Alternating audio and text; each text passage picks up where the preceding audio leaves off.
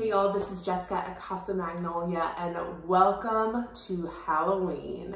This is the first of my Halloween videos and I am so excited to share with you today my Halloween entryway table. This video is a collaboration with the awesome Erin and I cannot wait to see what she has come up with. We each decided to decorate our entryway table and show you guys how it came out.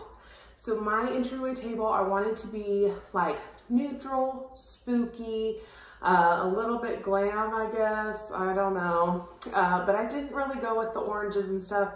I stuck with like gray, cream, white, black, a little bit of mossy green, but that was about it.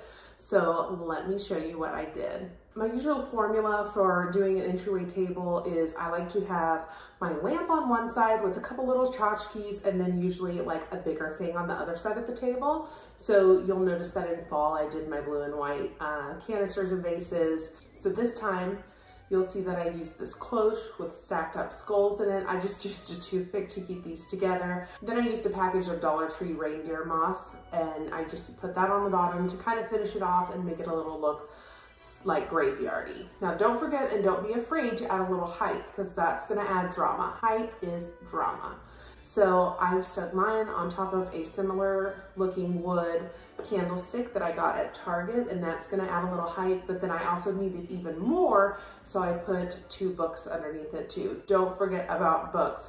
Free height makers. My fairy light cloche is in front of that, which you'll notice from the $5 Goodwill challenge. Put this haunted house key door sign in the back just to kind of finish it off so there wasn't as much blank wall behind it. On the other side with the lamp, I just decided to put this dollar store fabric. It was the spooky fabric, and I think it added a little bit of spooky elegance to it and it doesn't impede the light. Then I took a pack of 2 Dollar Tree tarantulas, put one in the lamp, it stuck right into that fabric, and then I put the other one on the other side underneath the skulls to kind of marry the 2 sides together. These Book of Spells are actually empty. They're from Dollar Tree as well. And again, I stacked them up to add a little bit of height. I'm really happy with how everything turned out. I have a little bit of glam for my lamp and the glitter on the skulls, but it's also grounded with the great black from the mirrors and the spiders and the black skull. I'm super pleased with how it turned out. So I hope you guys like seeing how I did my entryway table. If you like this video, please give it a thumbs up.